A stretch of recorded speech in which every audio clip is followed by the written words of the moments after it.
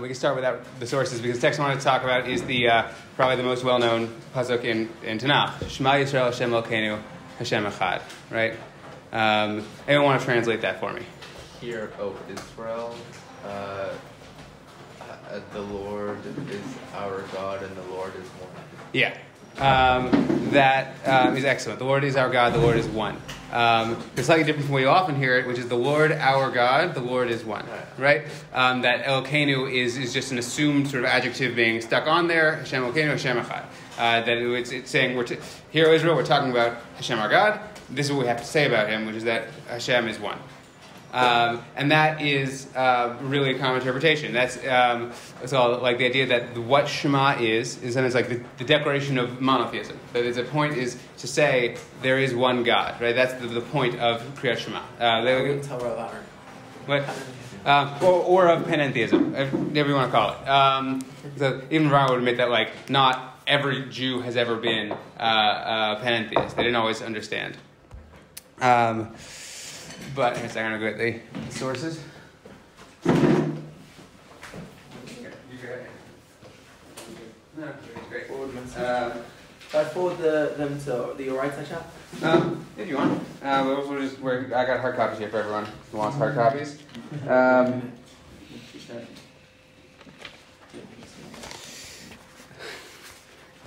So what's it called?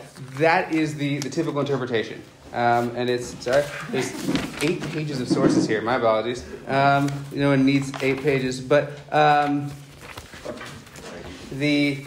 that's absolutely the normal understanding of this pasuk. But that's not how I think it has to be understood, or even necessarily should. But before I get into that, let's look at perhaps the best expositor of that's how you understand the Shema, which is the Rambam, right? So Rambam in the beginning of Sefer HaMitzvot, but also the beginning of Hilchot Yesodei Torah talks about the pasuk of Kriyat Shema. So if you look at source number 2 here, this is from the second mitzvah according to Rambam. A mitzvah hashniya hi atzivoy shetzivanu be'emet be'emunat yichud is the command to believe in the oneness. V'hu shena'amin ki poel hamitziyut v'sivato rishona achad hu v'hu amro yitaleh imro yitaleh Shema Yisrael Hashem Elokeinu echad. Right. So the second mitzvah is to acquire knowledge of the nature of God's unity, to understand that the original creator and source of all existence is one. The source of this commandment is God's statement, "Hear, O Israel, the Lord is our God, the Lord is one." Right. So for Rambam, the mitzvah of Kriyat Shema is to be a philosopher, to be a theologian, someone who knows about God, right? Who knows the truth about God's oneness. But that's, as I said, not the only way to understand that pasuk. I'm going to look here at Ibn Ezra. It's the next one. Ha'ikar hu Eloheinu. The essential part of the pasuk is not echad. If you think about it, for Rambam, the whole weight of the pasuk Shema Yisrael Hashem Elokeinu Hashem Echad rests in that last word Echad. Like that's what really matters. But for Ibn Ezra, the Ikar is Eloheinu. V'nichbal k'mo kein Echad v'tam levado. And it says this idea that God is our God, that is in fact the essence of the verse, is actually repeated in the word Echad, because Ibn Ezra does not think the word Echad means one in this pasuk. It does not mean the Lord our God, the Lord is one. It means the Lord our God, the Lord is our God, the Lord alone. Hashem alone is our God. Right? And that, in fact, is the pasuk. Do you think there's a possibility that from Hilchot Deot, no, it's not Hilchot Deot, it's one before, where it's like you cannot imagine other gods. Oh, Yesodei Torah, thank you. So his second mitzvah is you cannot you can't imagine that there are any other gods. So therefore it's essential for him to believe there's only one God, as opposed to Ibn Ezra that is not so stressed about them not imagining there are no other gods. Something like that. For Rambam, I'm very concerned about the question of if there are other gods or not, or the nature of God's unity. And for Ibn Ezra, the pasuk isn't as much about that. What it's about, I think we'll see, it emerges a little even more clearly from the Rashbam, the Rishon ben Meir, Rashi's grandson, his commentary on the pasuk. We'll just look at the second line of that, right? The second sort of bold in the Rashbam is Hashem Echad, Lo Levado Na'avod, and He alone we shall serve. We won't worship any other god alongside God. Or do any other sort of divination. As he explained before. So the weight of the pasuk of Kriyat Shema falls not on the question of do we know that God is one and do we have some sort of intellectual understanding of God. This is the question of our dedication and our worship.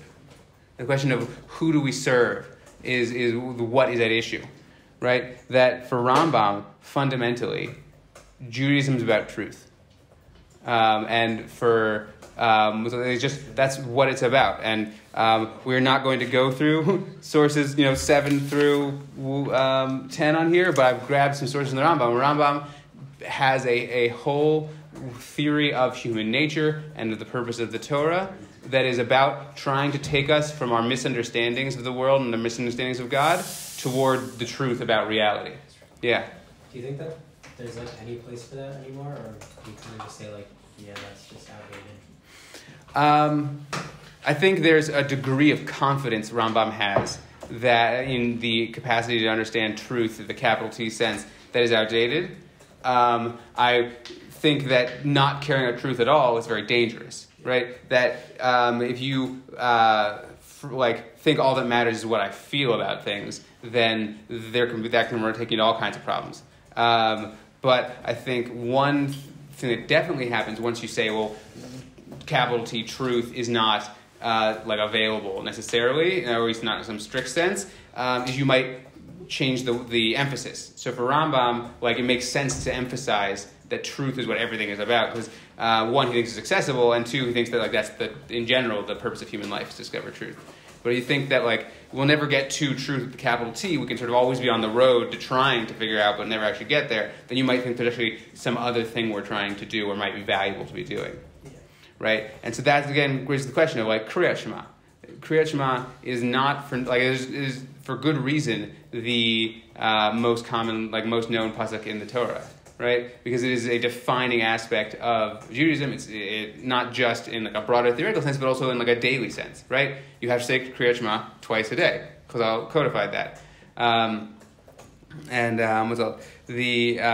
They codified it as a part of the rhythms of Jewish life to define ourselves based on this pasuk. So it matters a lot if you think that, like Rambam, the thing you have to do every day, night and day, is say, I know the truth about God and reality, or you just say, I have dedicated my life to serving Hashem. That's what it's about. I think, in some sense, the language of Chazal is very telling about this. So I have here from Gemara Brachot, Amar Rabbi Yeshua ben Karcha, Lama kadma parshat Shema v'haya im Shemoah kadesh yikabel alav omachut shemayim tchila. Why did the parsha of Shema come before v'haya im Shemoah? Right, when we say them in Shema every day, why do we say the pasuk of Shema in the following paragraph before we say the paragraph of v'haya im Shemoah? If they come from different parts in Devarim, why did Chazal put them in that order? That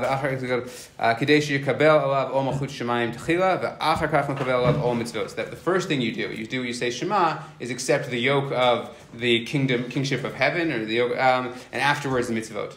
Right. So for Chazal, Kriyat Shema is not fundamentally about philosophy, right? At least that's not how I would understand the phrase Kabbalat Ol Malchut Shemayim. Right, accepting the yoke of heaven is not the same as saying I want to know the truth about reality. What it is saying a statement of, as we saw in the Ibn Ezra, Hikar Hu Eloheinu, that God is our God. That when I say Shema, I'm not, in a sense, reporting a fact about reality. I'm not making a claim about something outside myself. What I am actually saying is making a very personal statement.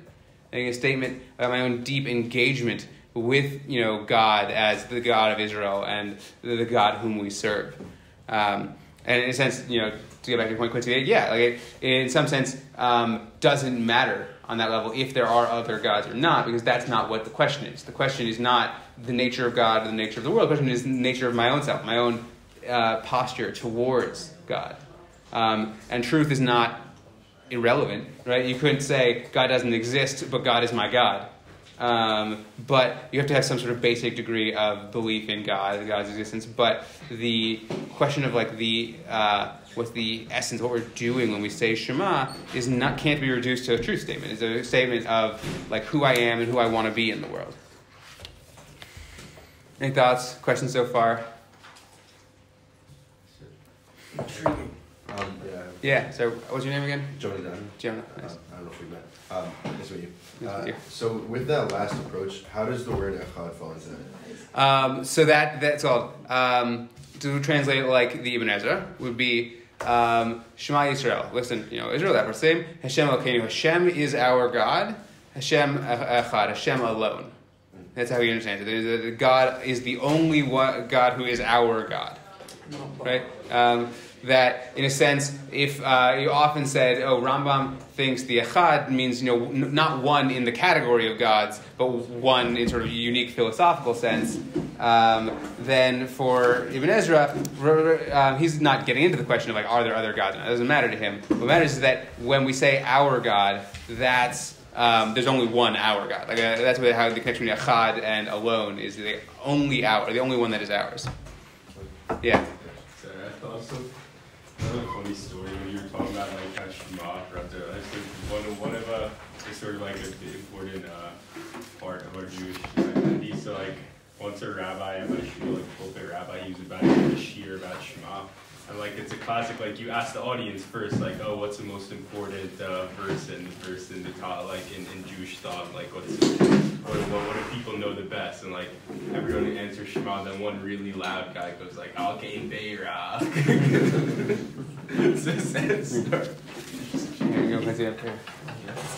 I'm not sure we have enough. It's so funny. Al Kain Beira was the start of kid. Yeah.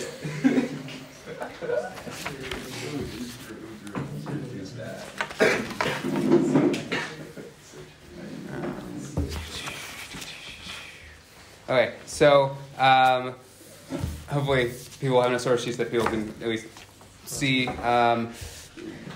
We've talked so far about how there's sort of two different possible ways of understanding Shema Yisrael Hashem Echad as a statement of truth about God and reality, and then as a statement of our own sort of existential engagement, our dedication to God. It's not, in a sense, it's not a report, it's a declaration of faith. It's something that I'm choosing to do in this moment. I'm choosing to say and to make it true that God is my God, as so much as rather than saying it's already true outside of myself, irrespective of anything having to do with me, about whether or not God is my God.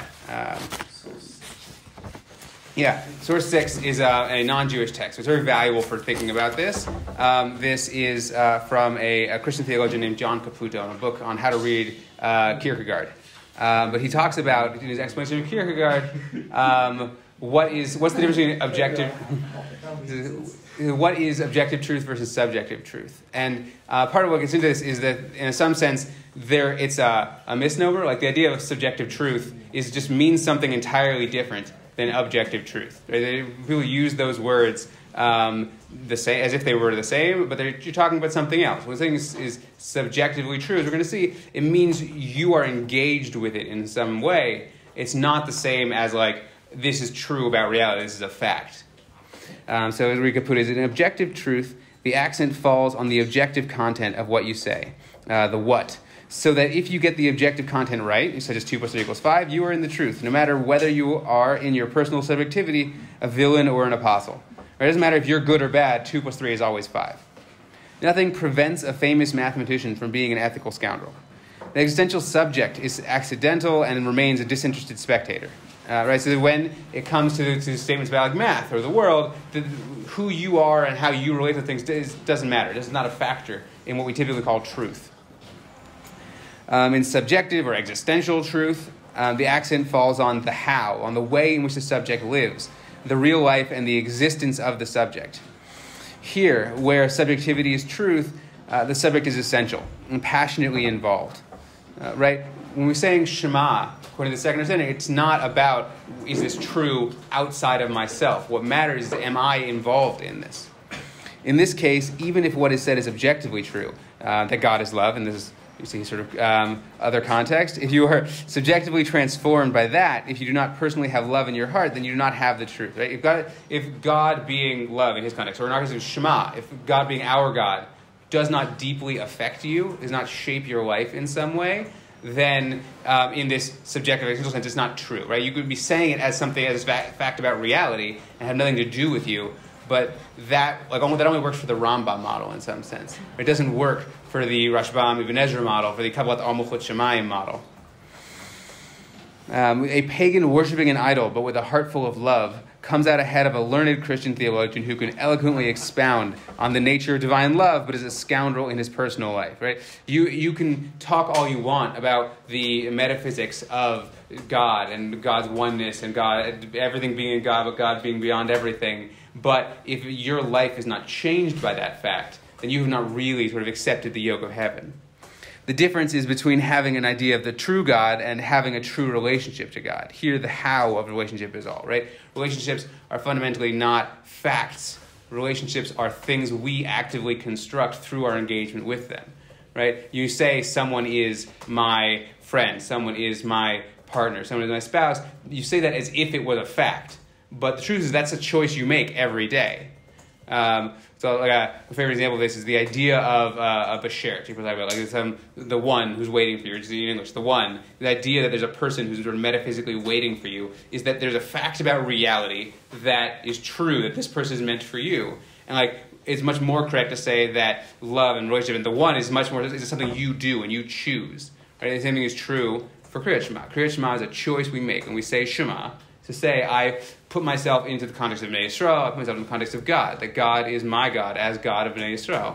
That it's, again, not irrelevant whether or not God exists and whether or not the Torah is true. There have to be some true fact there, but that's not what it's about. It's not truth is not the point. The point is your own existential engagement with those truths and with those ideas. I think Chris hands up first. Does this fit neatly in a rationalist versus fideist dialectic?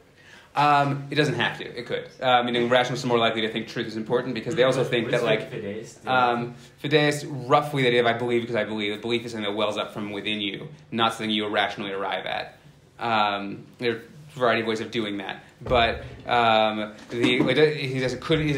that distinction, the Rambam versus Ibn Ezra, is that necessarily rationalist? No, you could be a rationalist and think that deep existential engagement is what matters. You just arrive at all those things rationally. And I should note, I'm sort of selling Rambam short here, because for Rambam, knowledge and love are never disconnected. There's a sense of deep emotional engagement that we think of as love. Rambam thinks it's something you arrive at through knowing and through truth. So, Rambam himself wouldn't necessarily agree with the distinction I'm making, but I think the basic point is true, right? So for him, Kriyat Shema is, I know this true thing about reality. Versus, for other thinkers, and I would throw my lot with them, Kriyat Shema is about who am I and what do I, not in a who am I, just in a purely factual, but who do I want to be and who am I choosing to make myself? And just second point, it's so interesting that they're trying to define subjective and objective truth when one of my teachers in his university, they, instead of having swear they had subjective objective jar. And you were banned from using the term because it became a nothing term. Yeah, that was part of why I'm not a huge fan. Caputo is writing a book about Kierkegaard, so he has to do that. Leave. So when you look at the Gemara and Brachos 13, it talks about it, right? It seems to be more of an Ibn Ezra side that you could take the yoke of heaven upon yourself, right, before observing the mitzvos. But isn't the sort of personal connection you're creating with it, doesn't that only come from observing the mitzvah? So how can you expect there to be sort of a personal undertaking of the yoke of Hashem and sort of an emotional connection there before observing mitzvahs? Because I feel like the personal connections comes out of observing, you know? Yeah, I think you can make the argument, and I think also on a practical level, that very much is what happens sometimes. I think it's actually maybe important to say, okay, but our relationship to God is not exhausted by the mitzvot, and that those two can actually be discussed separately. And on that level, Chazal want us to actually say there is a sort of priority to God over the mitzvot. Right? The mitzvot themselves could become an idol in a radical situation.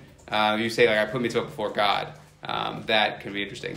I think would be where that distinction comes from, the importance of putting God before the mitzvot, is that they don't become sort of idolatrous in themselves. But I'm saying, how practically does Yeshua ben Korcha think that one could accept upon themselves the yoke of heaven before accepting upon the mitzvot? I think it's that you're making that choice. You're making a choice of priority, right? I think on a practical level you can't because you're Jewish, right? If you're saying Kriyat Shema, you already have the mitzvot.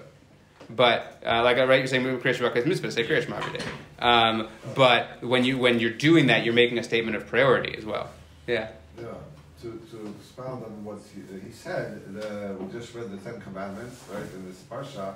It never uses the word lehamin, ta'amin, that you should believe. It never says that anywhere in the Ten Commandments, right? It does say though that you should do this and don't do this. Don't have idols in your home. Don't say God's name in vain. Don't kill. Don't steal. So it's all actions. It's all actions. There's not even a single word about what you need to believe in. So maybe that's supporting what he said, that it can only come from doing things. It can't come from just having an idea and believing in an idea. And that's what the Torah doesn't even say you should believe in something. Also, perhaps, Wouldn't the statement of Shema Yisrael be parallel to that? But it doesn't say Ta'amin. It never On some level, yeah. this is the debate. It's the whole thing. I mean, Rambam himself, means to believe in God, and leaves off Shera Seticha, the active relationship with God aspect of it. I think I'm broadly in agreement with you. It's worth noting that at the end of the splitting of the sea, after they've crossed through, it says Vayaminu B'Hashem Moshe Avdo. The Jewish people believe in God, Ha'amin. Whatever that means exactly. But makes it problematic. It does also question what does emunah mean, but also I think the whole story between the splitting of the sea and Har Sinai makes it very clear that emunah, whatever exactly it means in Torah, isn't enough because they immediately fall into complaining and problems. But what I actually want to look for here also is that there is a different word unless my memory is terribly betraying me, there's a different word in the Ten Commandments that actually might be more important for this discussion. 1 second. But just because it asks you to do things, that doesn't mean that you do okay. In the midst of here's the things you do in the Ten Commandments, there is a brief aside about punishment. It says, don't make any idol or any likeness of anything that's on the heaven above, earth below, and the water. Don't bow down to them nor serve them. For I, the Lord your God, am a jealous God, punishing the iniquity of the fathers upon the children, the third and fourth generations of those that hate me, but showing mercy to thousands of generations for those that love me and keep my commandments. So on some level, what I'm trying to trace the distinction is between emunah in a abstract sense and what it means to be, those who love God and keep His commandments. Those are terms that are much more about who am I and what do I do. I agree with you. Emunah is not the Torah's ideal. The Torah's ideal is to have some sort of ongoing relationship with God that deeply engages who you are. I also agree with you to believe that, on a practical level, we can't ever get sort of before the mitzvot to ask what that is. We live a life of mitzvot. It's if you're saying Kriyat Shema, that said you're keeping the mitzvot already. It's a question from within that life of mitzvot. How do you think about God and mitzvot? Which is what I think is happening with that distinction in Kriyat Shema between Kabbalat Ol Malchut Shemayim and Kabbalat Ol Mitzvot. That Rabbi Yeshua ben Korcha wants us to be able to think separately about God and the mitzvot.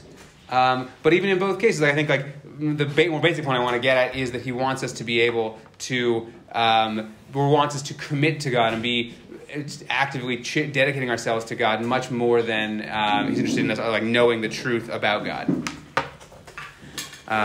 There's plenty of sources here for anyone who wants to look more in the Rambam about religion based on thinking of Judaism in terms of truth. Then starting from sources like 11 or whatever, there's a bunch in Rav Shagar and Rav Menachem Fruman who are recently passed away, unfortunately, religious Zionist thinkers. I invite you all to go through them at your leisure. I'm happy to answer questions, but this is the end of our class. So thank you guys all for coming.